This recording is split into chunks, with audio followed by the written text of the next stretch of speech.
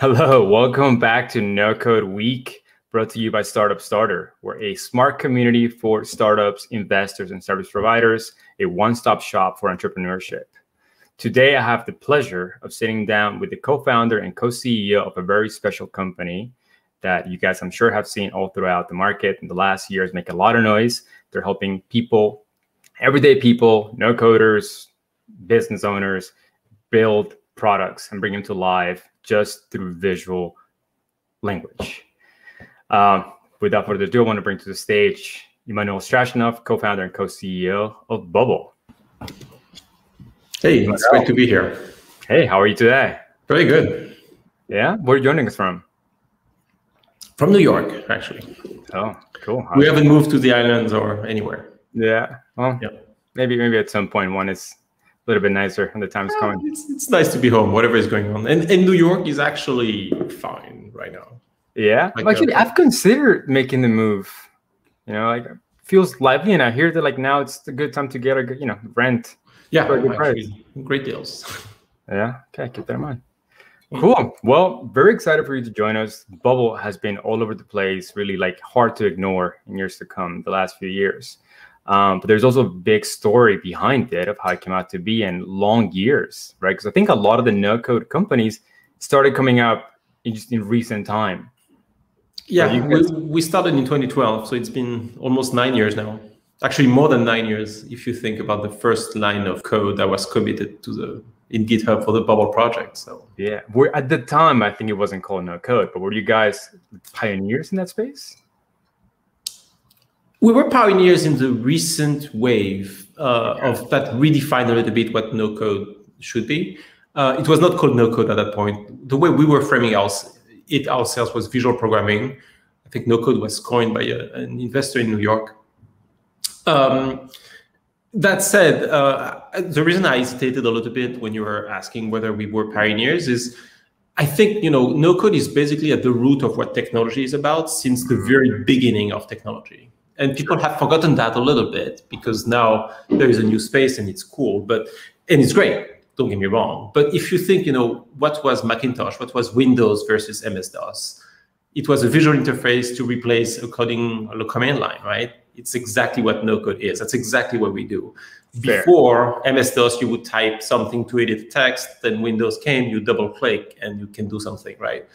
The reason why this is important is what we're trying to do now with Bubble and no code in general is actually something that many companies, including the most famous ones, Microsoft being the biggest name that comes to mind, have tried to do for decades.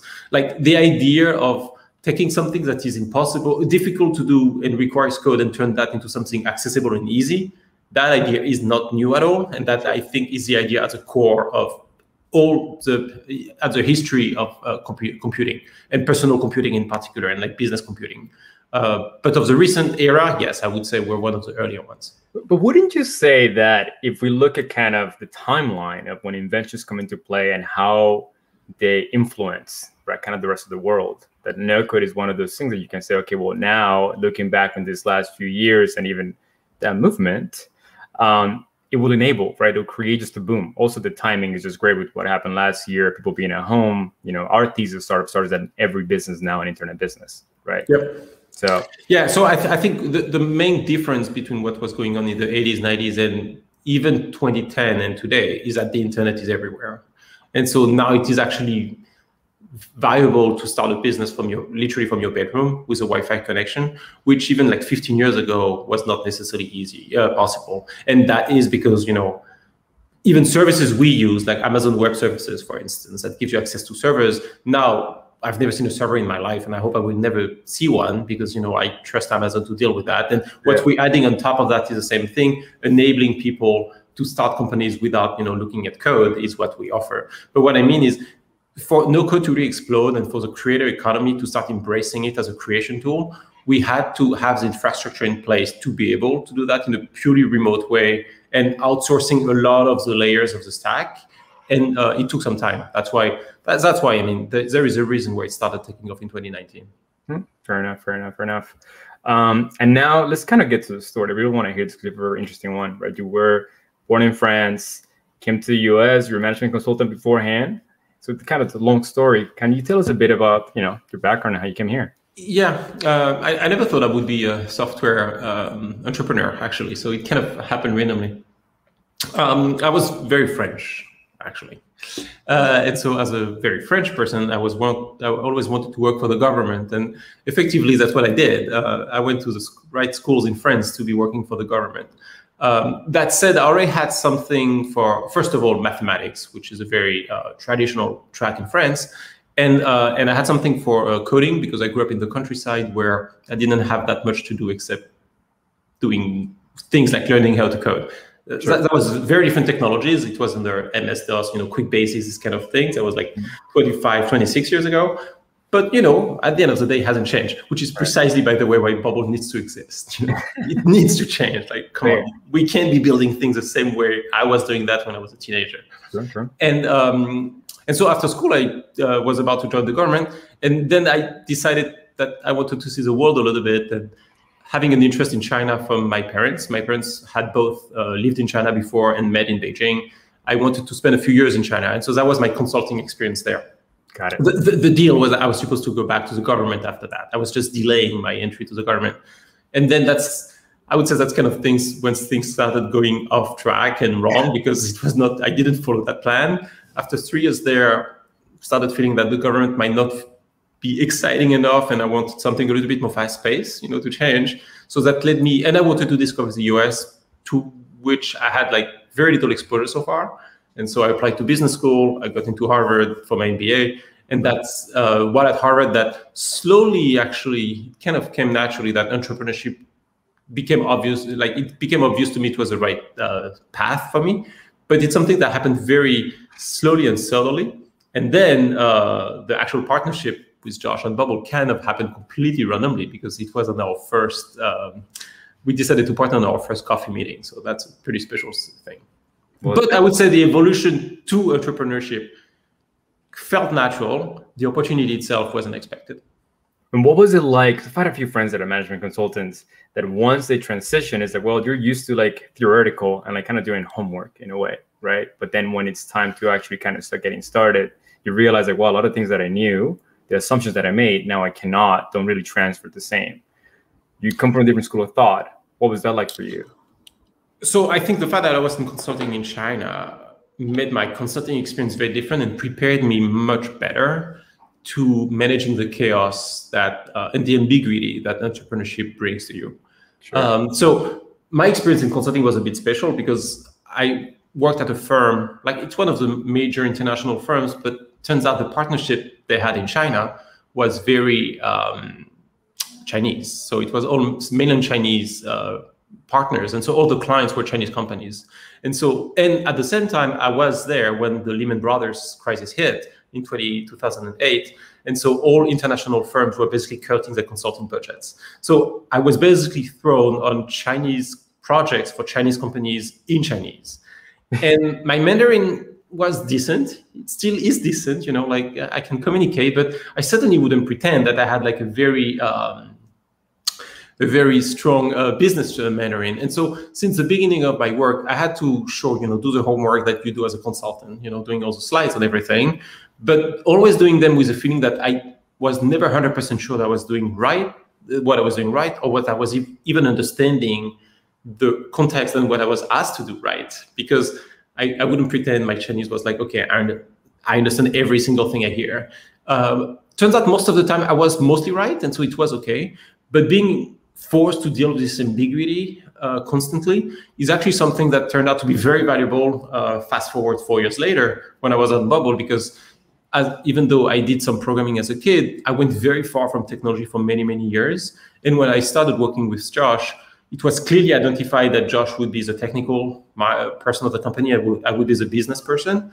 And pretty quickly, it turned out that there was no room for a business person until our product was good enough. And so I had to start coding again. And so I was thrown in that code base that Josh had started working on, where I could almost make the joke, it looked like Chinese to me at first, like a very foreign language, and I had to grow in it and everything. And that turned out to be a very useful skill.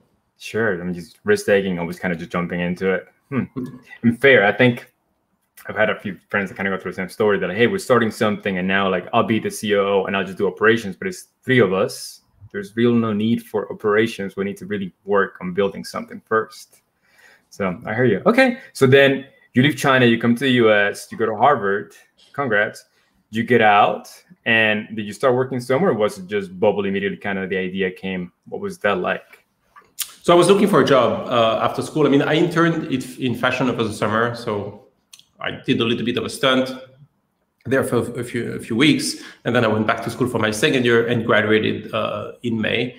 Didn't line up a job at that point because I didn't feel I was mature enough in my soul searching process to find the right job after school. And so I waited long enough. And so at that point, I started being more clear that I wanted to be working on some technical product in software.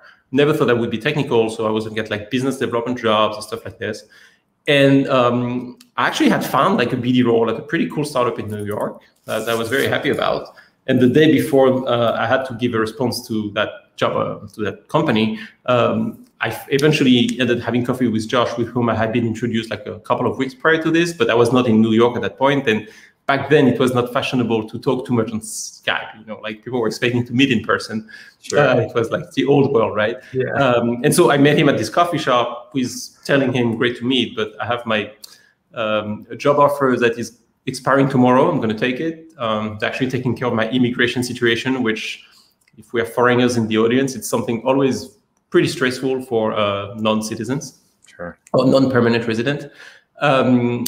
And we talked and we talked and we talked, and for probably almost 3 hours. And at the end, he was like, well, do you want to give it a shot?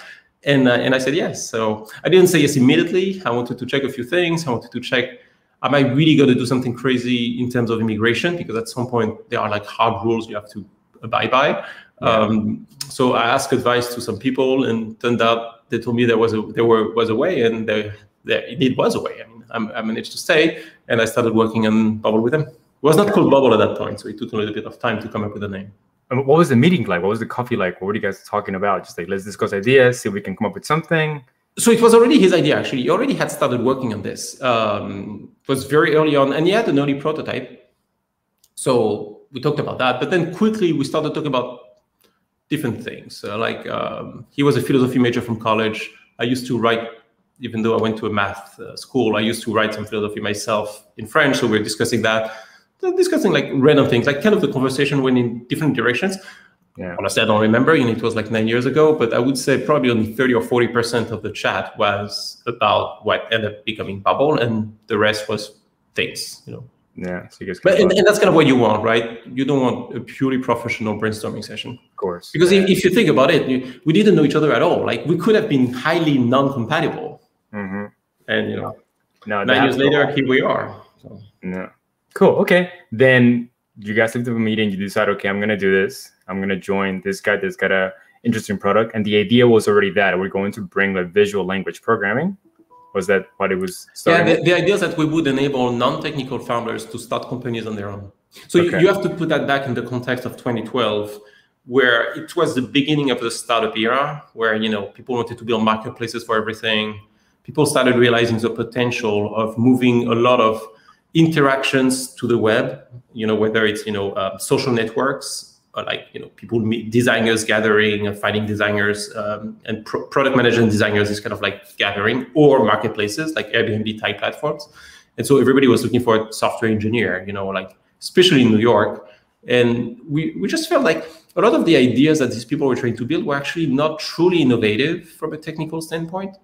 At the end of the day, if you start uploading pictures of people on Airbnb, like it's become a geolocation dating website. You can see people, see their picture, not match, that's a feature that's missing, but send messages and everything. So we felt like there is something wrong there. Like engineers are in very, very short supply. They're paid extreme amounts of money. Back then it was true, even more true today, to do something that is actually not truly value adding for most of the startups out there. Now, you have some companies like Bubble or some others that do much more like sophisticated things where the value they're creating is through the code they write. But I would argue that something like Airbnb, the value they create is not through the code they write. It's more through their marketing approach, like creating a community of owners of houses and people that want to rent them. And so that was the initial idea. Over time, that has evolved a little bit with empowering people to build things without code. But I would say not using code to build things was more of a mean than an end for us. It was more, that's the way we're going to empower people to do things. If it had turned out that letting them writing simple code was a better way, maybe we would have gone that route. In fact, a lot of people have in the past tried to make the coding process easier with easier code. What we're seeing now, and what we've said at Bubble for a long time, is that it's just not good enough, and so it can't work. But a lot of people gave it a shot. Got it. And there was no fear, like, okay, it's the real validation. People want to do this because it's, you're entering something new where the norm is, well, I'm going to have software engineers doing this, right? No, this is probably the worst way to start a company, but we've never ever done any kind of like market validation, market sizing, testing whether people would want to use what we built, because what we felt was, look, finding an engineer is difficult. Writing code sucks. It takes a long time. It can bugs. It's like not fun to look at a dark screen with a lot of code. If we can make that process easier, well, of course it's going to work. Sure. Like, like how can it not work, right? So the question was like, it's not, are people going to want this? The people was, are we going to be able to create a product that is good enough for people to actually want to use it? And so instead of losing time, because I really think it would have been a waste of time, talking to people to validate whether they wanted to use something like Bubble, we decided, well, the only way to know whether it works is to actually build it and be heads down on the product. And that's what we did. And that's how we ended just being the two of us for 5 years, heads down on the product. So you had to learn how to code and kind of get back into it to make it. I got back into it, yeah. Okay. Josh was a tough but good teacher. But you guys bootstrap, right?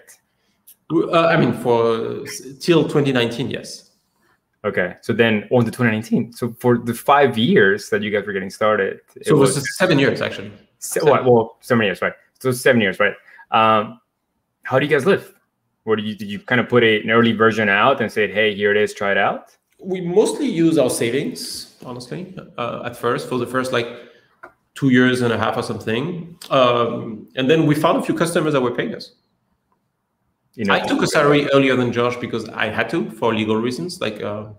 not to get too technical, but there is something called the prevailing wage with your H1, with the visa you're having. So I took a salary earlier, and then we fixed that between the two of us later, once we started making more money as a company. But yeah, it was mostly our savings, cheap lifestyle. Looking back, it was toward the end, I'm not gonna lie, like I started being in a place where I wanted a little bit more comfort with me. I was like 33 or 32 and living with 3 roommates, and I started being to the point where I think I worked hard enough in my life. I'd like to enjoy an apartment for myself. Yeah. But the first 2 years of this, 2-3 years, were actually quite enjoyable. Like the frugal lifestyle that was imposed because of that made me feel very connected to the mission that I was setting for myself with the product, with that, and it helped me confirm how fundamentally excited I was about solving that problem and passionate I was about this, and that I wasn't there for the money. And in fact, I'm really not there for the money. I mean, obviously, if the company works well, there will be wealth created because it's the internet and this businesses like that scale. But it really was not the point when we started. Sure. Okay. So why you guys didn't consider racing? I mean, you guys have a good product, something really new. And now you kind of had the edge saying, okay, well, I do, I've been a management consultant, I've made good money, I've got an MBA from Harvard, I could have different things in life, and you know how to speak to business. Why didn't you guys fundraise early on? Because there are a couple of reasons. There is like business reasons and then the true reason, I guess. The business reason was we didn't feel that we were a business that could have explosive growth for quite some time, because the product needs to be good enough for people to even want to look at it. It takes a very long time to, first of all, create a product that's powerful enough to create something sophisticated without code. I mean, it's a hard problem, like Microsoft has tried for a decade and they still don't have something satisfactory, right? And it's not that they're short on resources. Then you need to convince people it's worth their time. Then you need to teach them and train them, and you're going to lose some people on the way, and your documentation is going to not be good at first, right? Then they need to build something. And after that, once they build something, they show it to their friends, then maybe you can have someone else start that is coming from a friend, right? So it's a very slow process. You could argue that having money speed that up. There are limits to that. And if it were true, then, again, Microsoft would just put $1 billion on the problem and would have crushed us a long time ago, and it hasn't started yet. Or maybe it has, but I'm not aware of it. It's certainly not at where we are in terms of product. So we felt that we were not able to deliver fast growth, and so it would be fairly dangerous to fundraise, because as soon as you fundraise, the clock starts ticking. And sure. At that point, I didn't have a ton of experience in the VC world, but I already started seeing that mechanism happen. And what we saw is some companies that nobody would know now, that were started a year after us, went through the VC route, like traditional VC route. They both did Y Combinator. One of the companies raised from Andreessen Horowitz, the best names of the valley you can think of, sure. Ended up going out of business. And I don't, I'm not an insider in these stories, but I'm pretty sure the fact that they fundraised put some pressure in the wrong place in the early on. So that was a business reason. And then the real reason, I would say, is I think there was a little bit of some irreverence from Josh and I that just didn't want to take having people telling us what to do. I get it. Enjoy that. And so not fundraising was kind of cool. No, I get it. I think that's something to consider, right? Because we go through the same a lot. It's like, hey, do we fundraise? Do we not? Do we keep it? Do we keep the company? Do we like kind of having freedom, right? And no. And the last thing I'd say is that we haven't met people that were truly excited about what we were doing back then. We did not actively fundraise, but through my business school network, when Josh has his own friends that were like pretty well connected with the valley, we did have conversations from time to time, and maybe we were telling what we were doing terribly. But if that's the case, then what I'm doing now is a terrible job, because it's exactly the same thing that I'm saying now. Really, my speech has not really changed over the years, and now investors find that exciting today. But back in 2012, they were not excited by this. Do you guys do any accelerators or any kind of help, or was it just you two guys? Just us two guys. Yeah. Wow. 5 years. What was that journey like? So what was it like? Okay, kind of getting. So it was 5 years, the two of us. Right. Then we built a team, but bootstrapped. which got us to like 12 people. And then we pulled the trigger on the round 2 years ago.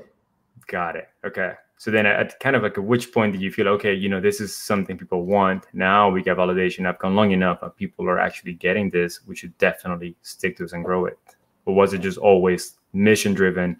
We're going to make it work no matter what? Or was... Well, it was always mission driven. That said, I think it's around 2018 when we started feeling that the product was actually pretty strong and ready. Like, not perfect still today, you know, there's still always a lot of things to fix, but now we start having something where, you know, when we make the claim, you can build Twitter without code, we actually can deliver on that. By the way, it's not true for a lot of players, actually. A lot of players vastly exaggerate what you can do with their product.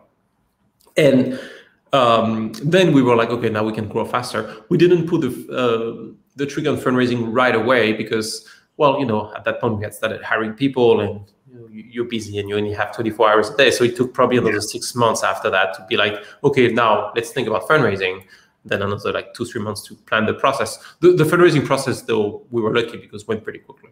Yeah. And what was that judgment like? Were you kind of picking companies that failed, you know, that were kind of close to your heart that you say, these guys align with me? Was it more like, this is the right opportunity? These guys can have the right setup for us. It's always a tricky process picking the right VC. It is. We were fortunate to have enough term sheets to do a lot of interviewing. So we talked to a lot of people. We did a ton of reference calls.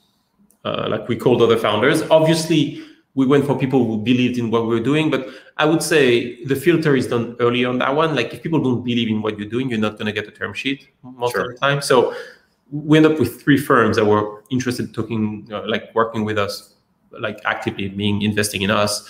I would say all of them were, I think, quite aligned on the mission.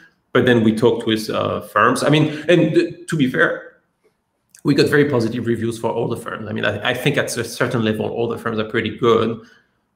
Marginally, we had better vibes with Signal Fire, and so we went with them. And was it you interviewing with them, kind of taking the stance of like, hey, I have the price, or did they flip it and you kind of had to convince them, my company is good, you guys should invest? I mean, it starts more as you have to convince them your company is worth it, right? Because you have more companies pitching than VC firms.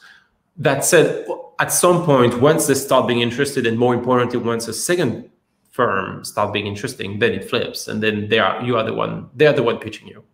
It's a pretty natural evolution.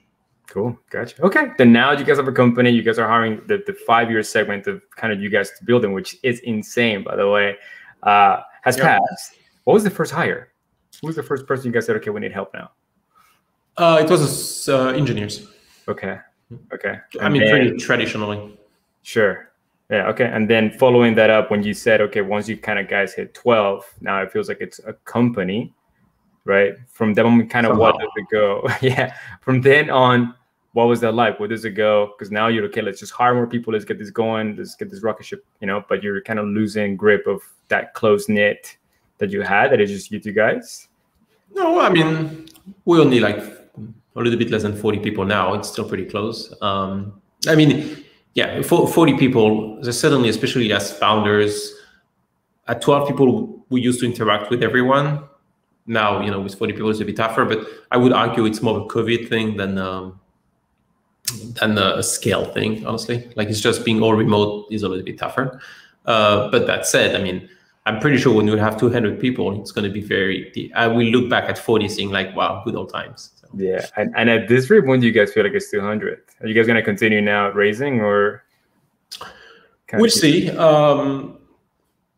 Probably, I would say. I think now we are, the kind of business that if money is used wisely, money can accelerate growth tremendously in a very positive way, which again, I don't think was the case 8 years ago. And so given how much resources there are in the market, I mean, to be clear, like how much cash there is in the market, I think we can probably find ways to use some in a good way that just benefits the mission better. Sure. I think, well, even man, like I didn't come from like no code. I didn't see no code. I was just building a company. I needed help, and I just found tools that I needed. But Bubble was just something that was just always there that I just couldn't ignore. That even if I didn't know what it was, it was just kind of coming, oh, you have to use this. I think that was one of our first like partners was getting Bubble without even knowing what it was. So just to talk, like, hey, it's coming out there. I think it's hard to ignore these days. And now with what's going on, people trying to start companies, it's just, you guys are so well positioned for the future to come. Yep, I hope so. Yeah, so do I. Cool. Okay. Then what are some of the lessons that you would say were really something you learned along the way that kind of shaped you to be who you are today and kind of take the company to where it is right now? Well, there are a lot of questions here. Let's focus on like, okay, what's one lesson that you would say, man, like there's one thing I can really teach to people that I would like, that I taught me a lot, right, in this journey of entrepreneurship, which is what Bubbles are like, that will really help others. Yes, one lesson will be whatever you're trying to do as an entrepreneur is going to be harder than you think. 100%. And it's okay, but be prepared. It's going to be harder and longer, which I mean, and I think we're doing very well. I'm very happy where we are today, but it's been 9 years. It's been a very long time. And when you look at other people in our space, some of them got bigger with larger financing rounds lately. But when you look at how big they are, actually, it's still pretty small compared to Uber, which was started the same year as we were. And Uber was hard for other reasons. My point being, building something like a complex tool like Bubble is a difficult endeavor and takes a very long time. And that I did not necessarily expect that at first. Like I wouldn't say, I guess I did underestimate how hard it was, and that's one of the lessons. And then I could get from an entrepreneurial level, which is kind of related. Like one lesson I figured for us, which is not obvious and a little bit contrarian to what a lot of people say. And I want to preface by saying that because it's not necessarily something that would apply to every business out there. But I would urge people not to launch too soon. Like okay. People say, you should launch your business as soon as possible and get it live to get feedback. I think that's the important part, get feedback. Sure. So for us, for instance, we had our first paying customers and they even paid us by check because at that time we didn't have like the implementation to take credit cards through Stripe in December 2012. So super early, and at that time the product was, you have no idea how ugly that was and how limited it was. And so we had feedback extremely early with engaged users that were using us seriously and paying. But I would consider our first public launch in September or October 2015. So fairly late actually on Product Hunt. And I think it turned out to be a good thing for us because we could make actually the best of the opportunity. And that's what really put us on the map. And today we're here today because of that launch in October 2015. I mean, not only, but it certainly helped a ton. And I often see people starting companies launching too soon at a time where they can't get as much value from the launch as they could have. Sure. So my advice is to wait a little bit. Yeah. Okay. Fair enough. Now I want to kind of focus on product. How does Emmanuel Straschnov see the world? What do you think in like 5 years, 10 years from now, knowing what you know, and you're just so immersed in this, do you foresee now kind of like a shift coming and like, hey, we're going to stop hiring just normal software engineers, maybe still kind of have some like data scientists and AI driven, but you're going to see more like a focus of like, hey, just simple no coding tools, just visual language stuff? I think more and more the world is going to turn into like the development world. Like here, sure. Let's be specific, right? I don't want to start talking about, I mean, I can, but my opinions may not be as relevant. The software development world, I think we're going to start, seeing hardcore engineers and no coders, or in Bubble, you call them bubblers, start forming a blend a little bit. And it's going to be a little bit more and more unclear who's actually writing code and who's not writing code, and they work together on some projects. And so what I hope that means in practice is that 5 to 10 years from now, every company that needs to build something will assess how to build that, looking at the different tools that exist, and that probably for 80% of the needs will stick to a no-code tool, which at that point should not be called no-code. It's just going to be the way to build. That's a tool. Yeah. And if they need to extend the platform and add some features, or if there is something that Bubble hopefully is not the best at, then they will bring engineers on board to code that, to extend the platform with some code. So engineers are not going to go away. Companies will still hire engineers, just much less of them. And what's truly exciting about this is that then engineers will only start working on new problems. One of the biggest tragedies today, honestly, and when I mean tragedy, I actually mean it, because we don't know what they could do if they have time. But when you see there's so much money today going in startups that look like each other a ton from a technical standpoint. Like look at Lyft and Uber. Amazing companies, but what's the difference between the two technically, right? One is pink, the other one is black, but at the end of the day, it's fundamentally the same product, right? And they have thousands of engineers. What, at a time where the need for software could improve things in any field, really, not just like consumer tech, right? Healthcare, environment totally shows like better code could do so much good things if used wisely. And we see most of the smart, capable talent being focused on consumer tech because that's where the money is, or like enterprise tech. Makes me very sad. I think it's just a waste of resource allocation. Like it's just wrong. And it goes into solving problems that are not necessarily the most important problems to solve. And so what I'm hoping, what that gets us 10 years from now, sooner than that, hopefully 5 years from now, is in enterprise companies like Lyft and Uber, or like any of these, will stop using that many engineers because they're not necessary anymore. They'll use something like Bubble. They'll have a few engineers because you might want to write a better algorithm than your competitor to match riders and drivers, for instance, But then all these engineers that will be not working at these companies can finally work on like truly innovative problems. And don't get me wrong, I mean, some still do at these companies, but there is a lot of reinventing the wheel going on currently at those companies because there is a need in the market, and so there is no alternative to build things. Well, it turns out that there is one, and it's just about us to make it bigger. But when you think about the impact of no code, people think, we're empowering, creators to create more things. 100%, and that's highly exciting, and really something I want to keep pushing. But there is a secondary effect that might even be more important, which is we're going to free engineering time to actually work on real problems. And I found that particularly exciting. Okay, for sure. A few questions that came from this. One, really brief. Can an Airbnb, Uber, Lyft be built on Bubble right now? Yes. I'm not a bullshitter, so we don't put things on our website. Like, I actually think one of the most important things that I can do as a founder of a company like Bubble that lets people create things is to be very clear and upfront about what you can do and can't do, because people will find out if you lie, and then you reinforce the skepticism that even though no code is cool today, and you guys are doing No Code Week and there are other events happening, there is still a lot of skepticism from the technical world about technologies like this.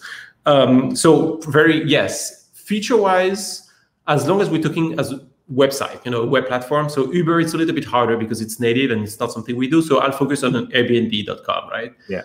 Functionality-wise, yes, there is very little that Bubble can do today, including customizing prices to some circumstances that might require a little bit of code. So today I can't think of many things that Bubble can do. Where I'm not going to say yes, and I want to be explicit, is the scale. Like, if you were to have overnight a company as big as Airbnb on Bubble today, the servers would probably crash. Now, the good news is that it's unlikely to happen, and that's something that there's no point for us to build for Airbnb scale when our users are not Airbnb yet, right? So this is something we work over time to just make sure we scale nicely with our users. What's exciting, though, and honestly revolutionary, like no other team in the world has achieved that so far. And that's something I'm extremely proud of what we're doing at Bubble, is we've pushed the limits of what you can do without code further than any other team. And we can make the claim that you can build Airbnb functionality-wise without code. And there's no other tool on the market that will let you do that. Phenomenal. I feel something like this will just explode in the emerging markets. Like I'm in Colombia, right? That's one of the things where we're very high on. Usually we don't share, too much of revenue numbers, but that one I can share that only 40% of our revenue is from the US. Okay, right. Which I don't know other startups numbers, but from what I'm hearing, it's definitely much higher. So Brazil is a very strong country for us. There is a very active community. India is very active. I think we have users in more like 120 or 30 countries now. So the reason is emerging markets don't necessarily have the infrastructure to train engineers.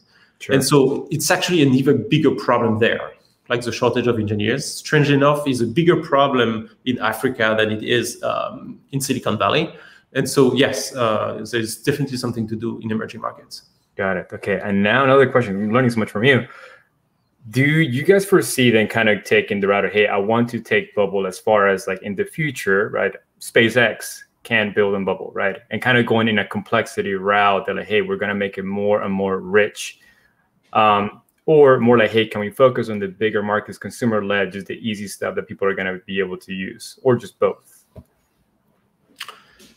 I mean, of course you want to say both, but in practice, you kind of have to choose a focus. Okay. And to that question, then our response is fairly clear. We don't necessarily want to add complexity. I don't think we need to, but we want to make sure we create a product that can scale and that people can keep using to become the next Airbnb. That doesn't mean we won't do things to make the product easier to learn. And we have a couple of projects going on right now to make that happen. But I feel like we're at the point now where we reach a certain sweet spot. Bubble is certainly not the easiest product to learn, but we've proven with enough thousands of people that if people are motivated, they can learn. Mm-hmm. And so there are two ways to solve that. Certainly, we can improve things to make it easier to use and learn. Actually, I wouldn't say easier to use. I think the feedback we're getting from our experienced users is once you know how to use it, it's actually fairly easy. Meaning you don't need to click in too many places. Like it's actually pretty efficient as an interface. You can do a lot with very few clicks, but you need to know how to use it. And so then the question is, can we make it easier to learn? So there's certainly a ton of stuff we can do to make it easier to learn on the product, on the documentation, but there is also evangelization part to this. If, people actually trusted me when I say, and the problem is that if I say it, people may not believe me. So it's even better when users say it. If people trusted me when I say, hey, it's going to take you 10 hours or 20 hours or 30 hours of learning, but then you're going to have the same powers as a software engineer, then people will just go through it because 30 hours is nothing. Sure. It is a lot if you're not sure what you're going to do with it. Yeah, I don't have 30 hours to spend, but you have to compare that not with what you could do in 1 hour and play. You have to compare that with spending, 4 or 5 years of computer science training, right? And if you put that in that regard, it's nothing. So that's why investing in making sure we have success stories on our platform is so important. Because if we get the next billion-dollar company that goes public and it's a bubble-powered startup, then suddenly, everybody will know that, wow, shit, this guy built he doesn't have engineers and he built like $1 billion startup, really?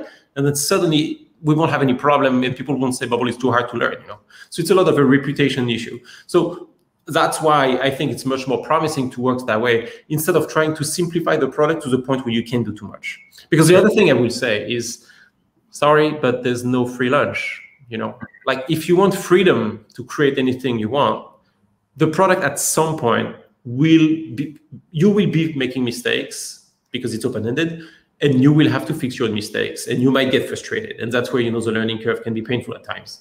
The problem with the learning curve is not that you have to watch videos, right? People complain about the learning curve because they can't figure out what they did wrong and they need to go back, and right? That, unfortunately, we'll do whatever we can to shorten that learning curve. Yeah. But again, there's no free lunch. If you want open-endedness, if you want to be able to do whatever you want on the web, you're going to have to learn the tool. Sure. Cool. We have a question from our community. Do you consider Bubble to be a community-first led company? Yeah, community first. It's very community-driven. First, I don't know, because it started with a product. So some people would say we're product first, community first. At the end of the day, we're a product before being a community. But the community is extremely important to us, yes. Gotcha. It was almost like it's a little bit a consequence of our bootstrapping history where, so for 5 years, it was just the two of us. I was the one in charge of building the product while Josh was building our infrastructure. And in addition to that, I had to deal with customer success. So I was receiving all the incoming bug reports, complaints, and everything. And at some point, it was just becoming non-manageable. And so I started a community for people to help each other. And so that's the forum that we still have today. If you go to forum.bubble.io, that's something that I started in June 2015. And then, so then there kind of was like some kind of a contract, with the community was, I'm not going to answer your emails that much. Like as a company, we're not going to answer your emails, but you guys help each other, experienced bubblers, help the new one. The new one, don't expect us to have a support team that can email you within 2 hours. But on the flip side, in return, we're going to keep heads down on the product and build a great product. And if you guys hit some dead ends that are really getting in your way, we'll figure out a way to remove them. And so that's how we started. And still today, it's still very much the spirit. And that has turned out to be a very valuable asset for the company. Gotcha. There's one thing I forgot to ask. Didn't come to mind as you were saying it. But once you started selling and like letting people use Bubble, what kind of business, what kind of projects are people building with this? What was like the first thing that you saw? Like the first customer that went and built something, what did they build? The very first customer that paid us, that sent us a check was like this check I mentioned. I actually have a picture of the check. Yeah. We cashed it in though, because at that time I certainly wanted to cash it in. They were building like a financial literacy platform. So it was a platform where people could share tips, advice, and lessons about how to manage your personal finances. Okay. And a lot of videos, so it was deeply integrated with YouTube, where people would upload to YouTube. So I guess today would not necessarily make sense anymore, because I think a YouTube channel might be enough. But back then in 2012, you didn't have YouTube channels. So it was something on top of YouTube, basically, but as a web app, and people could comment. So a very simple web app, but something that would require engineers to build. Gotcha. And are there any customers now today that you're like really proud of, like looking like, man, this is really exciting what they're building on Bubble? Do you guys keep track of? I mean, honestly, it's going to sound cheesy, but I can't say all of them, but many, many of them. We've seen people doing extremely successful things on us. Some of them being successful, like kind of the type A traditional entrepreneur, raising money, scaling quickly. Like we have a company in Paris currently doing more than 4 million euros of AR on Bubble, for instance, and they're planning to double this year. So we've seen these kind of situations. We also have, and then we have people who do nonprofit work. That is actually something to be very proud of. Like people that use their Bubble skill to create software in places where software will never be used because it's just too expensive and there's no market to address. Like someone once reached out to me like a few months ago, didn't know I was French, so wrote in English, but it turned out he was French. Telling me that he used Bubble to build a portal for pregnant women who were single and needed help to deal with their pregnancy because of COVID. They couldn't do the gatherings anymore. How cool is that? That will never make a dime. That thing will never make money. But that's really what Bubble is about. Bubble is about making sure that when there is an opportunity to improve the situation with technology, whether it's for free or on a nonprofit basis, they can. And I think it's one of the coolest things you can imagine as a founder, getting emails like this. Yeah, and have you seen anything where you're like, man, these guys are really pushing the boundaries of what Bubble can do? Less today, I think, because now we've added enough features. But in the early year, or maybe I don't see them anymore, because I think we have like close to 1 million apps now, so it's wow. It's a lot. But a few years ago, especially when I was doing Success myself, it would happen sometimes that I was like, wow, how did this guy? Is that a Bubble app? And I had to actually look at the console to make sure it was one. Cool. Well, I think we're reaching out there at the end of the time. Any parting words, wishes, any last advice you want to give it out there to our members and to your communities also watching? Well, first of all, thank you very much for having me. I mean, it's always great to be able to talk to the community. It's something that as the company, as it gets bigger, we lose that a little bit naturally, and so I'm always very fond of opportunities like this to be able to talk with the community. I want to thank everyone for their support. I don't know if Bubble is a community-first company or not, but what I'm sure is that we wouldn't be here without the community of people who are either telling their friends about it, because if I make a speech here, you will all say, he's just selling his thing. If you tell to your friend, I built that and believe me, it works, 100% that will convert, and 100% you will convert that person to this to the no-code movement, and Bubble in particular. So I want to thank everyone on that. And we have exciting things coming up for everyone. So I'm really hoping, I think the next 18 months will be pretty transformational for the no-code space and Bubble in particular. I think we have an opportunity to really turn this movement, which is an early adopter movement so far, into what I really think a household name that will keep having the impact that I just mentioned with this little portal for pregnant women. And I'm really looking forward to do that together with everyone. Cool. Well, no. Thank you much for joining us. It's been a pleasure speaking to you, man. It was great being here. Yeah, cool. Until next time. Bye. Bye.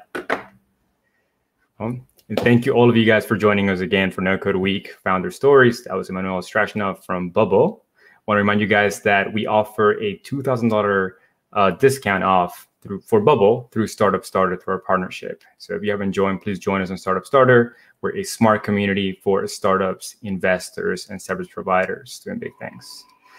Thank you for joining us again, and we'll see you soon. Stay tuned for tomorrow, our networking session. And then next week, we have Typeform, Airtable, Software, and a bunch of other really good companies. So we'll see you then. Ciao.